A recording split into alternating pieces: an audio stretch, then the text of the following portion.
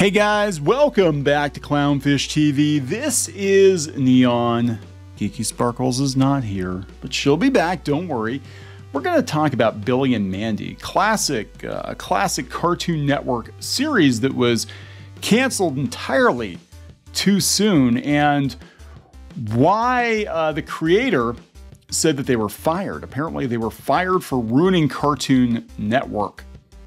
Yeah, that's right. Ruining Cartoon Network. The creator, the showrunner of Billy and Mandy, single-handedly ruined Cartoon Network. It wouldn't have anything to do with the endless reruns of Teen Titans Go or the decision to run live-action,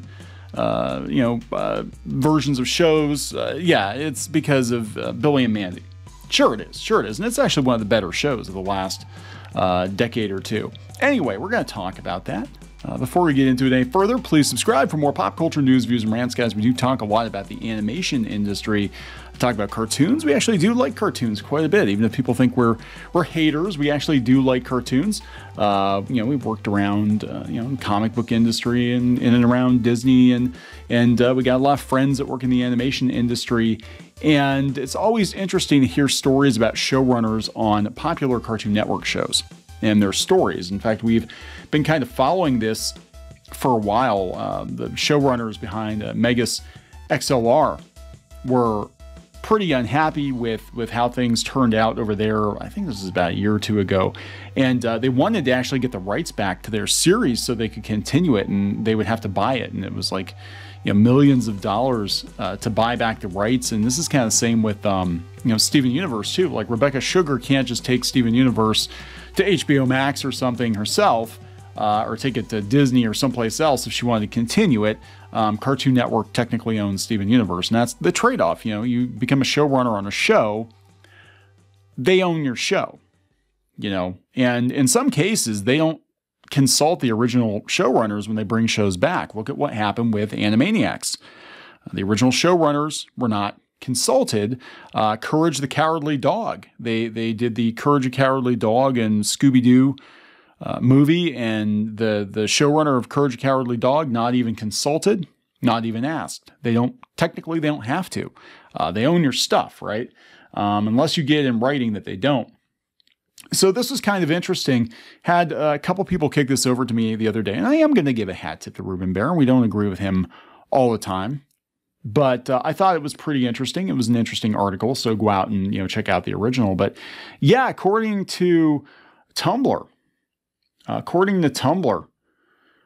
people wondered why Maxwell Atoms isn't working on anything with Adult Swim, and he said, "I have a couple ideas I think would kill on Adult Swim.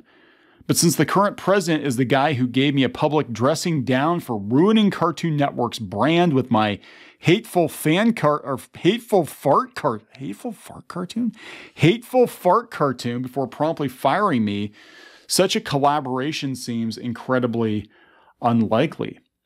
Hateful fart cartoon. So this would be Michael Oline, the creator of Harvey Birdman, attorney at law. He's worked for Cartoon Network since 1992. He was the senior VP of development and programming at Cartoon Network from 2006-2008. The Grim Adventures of Billy and Mandy ended in 2007. And the TV movie Under Fist Halloween Bash was meant as the pilot to a spin-off series, but said series was ultimately canceled. Yeah, so this is interesting. Why would he blame Billy and Mandy for ruining Cartoon Network's brand? It was actually one of the better shows, I think. And Billy and Mandy sort of was, the gateway for other similar series. Chowder, I think, is underrated. Flapjack. Yeah, so very, very weird. Since leaving Cartoon Network, Adams has worked at Disney on Fish Hooks, and at Warner on Bunnicula Teen Titans Go, which does air on Cartoon Network, and 2 Scooby-Doo movies. He attempted to produce an independent post-apocalyptic adult puppet show called Dead Meat via Kickstarter, but the production fell apart due to issues with expenses and contracts. He's been on good enough terms with the current Cartoon Network management to attempt to pitch a Billy and Mandy sequel movie this past summer. The pitch was ultimately rejected due to kids today not being familiar with the series. Shouldn't matter, though. Or do we have to wait another 10 or 20 years? It really shouldn't matter. But yeah, I mean, Cartoon Network is really complicated right now, with the Warner Brothers, and look at what's going on with them canceling a lot of shows that are actually popular, and they do hit an older demographic, or kind of that teen demographic. Infinity Train, canceled. Steven Universe is done. It seems like they're going after little kid stuff, the PJ Masks crowd. Anyway, here's another article from The Gamer a couple of years ago. 20 Cartoon Network shows that were canceled for really weird reasons. 20. Whatever happened to Robot Jones? Number 20. It got canceled apparently. Whatever happened to Robot Jones was one of Cartoon Network's earliest shows, and for what it had to offer, it was pretty solid. The cartoon was short-lived since the original creator left and there was a lack of support. Whatever happened to Robot Jones is a perfect example of an underrated cartoon. When you're waiting for a cartoon to come back from a commercial break, you might have seen the titular character pop up once in a while and wonder of his origins. Yeah, it's just these shows get they come and go. If they don't take off right away, if they don't become like a SpongeBob level hit, a lot of times they get canceled. Chowder. Freaking love Chowder. Chowder is actually one of my favorite Cartoon Network shows of all time. Not pleasing for its demographic. It turns out that older boys were into the live action show Destroy, Build, Destroy instead, because, it was definitely a cartoon to look forward to. If you didn't catch that, it was sarcasm. It was a shame the show did not end the way it was supposed to, but Chowder will never be forgotten. I freaking love Chowder. Misadventures coming to a close. Let's see. Pee Wee Herman was supposed to be Flapjack. That's crazy. He didn't appear on the day of recording. He didn't show up. Wow, that would have been actually kind of cool. For it to be canceled was a surprise, The Marvelous Misadventures of Flapjack. There are speculations ranging from a low number of viewers to high production costs. I think this is actually the big one right here. Basically, a lot of the cartoons that Cartoon Network is producing right now, a lot of them don't lend themselves well to merchandise. And I hate to say it, and it sounds, everybody's like, oh, toy cartoon. But merchandise guarantees, merchandise sales guarantees that the show gets a longer shelf life, literally, because, they're selling stuff. I don't think SpongeBob would be on for the umpteen million years it's been on if SpongeBob merchandise didn't sell. T-shirts and pajamas and plushies and Legos and all that jazz. Annoying Orange, it should have stayed on YouTube. The cancellation was because the original creator's studio shut down.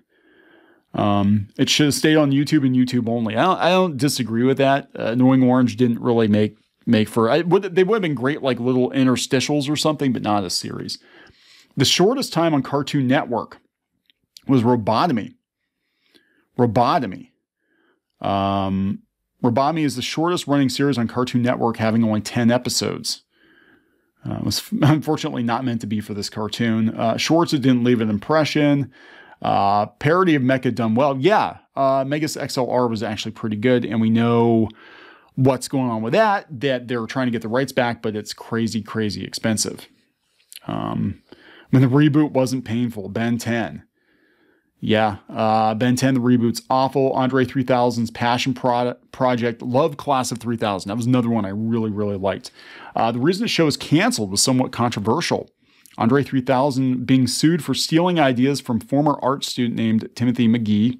However, it was also canceled due to budget constraints. For a show that's created by a member of a well-known hip-hop group, that was some scary revelation Cartoon Network had to go through. Wow. Juniper Lee. Yeah, it's another one that disappeared. Unclear ending. Probably just money. Blame the live action film for the cancellation of Green Lantern. Clone Wars. They're doing more of it. Symbiotic Titan. What happened? The reason for its cancellation was Genndy Tartakovsky moved on to Sony Pictures Animation. Titan got competitive ratings with other action shows, but what shut it down was it didn't have enough toys connected to it. There it is, guys. Toys. If you don't have the toy sales, the studios don't want to renew for another season. Everybody keeps going on about, classic 80s shows, 90s shows being toy commercials. They kind of have to be. If you want this stuff to survive, again, you can't just, survive on ad revenue. You have to have merchandise sales. In Japan, with anime projects, they always plan the merchandise and the video games alongside of the series. The creator wanted to move on for Powerpuff Girls.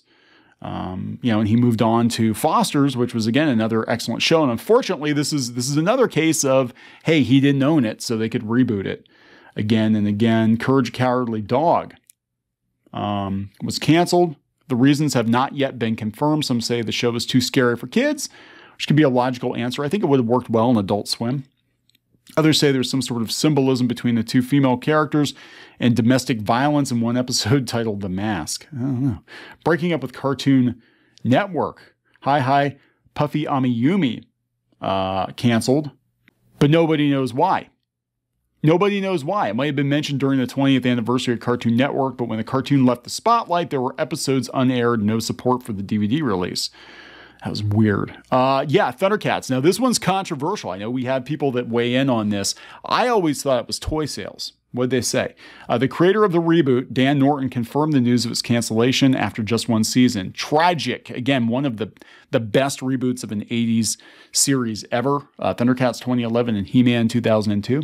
It was going to have 52 episodes, but it ended up with 26. It was very tragic since Norton grew up with the show and poured his heart and soul into the project. Who knows what will happen? They didn't say.